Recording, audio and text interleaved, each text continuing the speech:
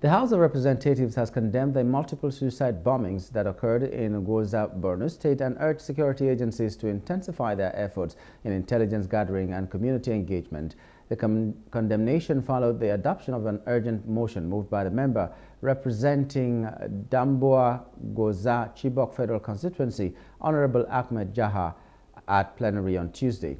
Presenting the motion, the lawmaker informed of the recent bomb blast that occurred on Saturday, targeted at a wedding, a funeral, and a hospital in coordinated attacks in Gwoza, Borno State.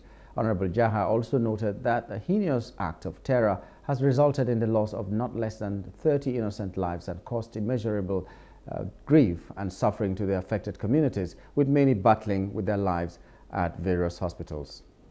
The 30 young men who lost their lives ranges between the ages of 35 downward, including teenagers and infants. The suicide bombers, after identifying their faces, it was discovered that they were recruited, they were drugged, they were brainwashed, and they were imported to come to Gwoza from somewhere to cause this issue.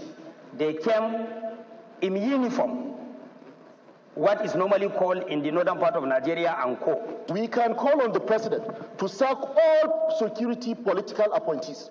All political is 10 months. All of them have been in office for 10 months. Even if you are given a job, you have a probation of 10 months. If you're not living up to expectation, you don't get your confinement after 1 year. These young people that are unemployed can find solace and hope in being in one state, in a state police, a local government police arrangement. The issue of state police, sir, I will tell you for free, I will not go for it. You know what the governors are doing, how they are cajoling, how they are manipulating the states. They are complaining they cannot pay 60,000 naira now for minimum wage. You want to go and add another branch of problem to them, and at the end of the day, you will arm them, and then they will have more sophisticated armed robbers in the country.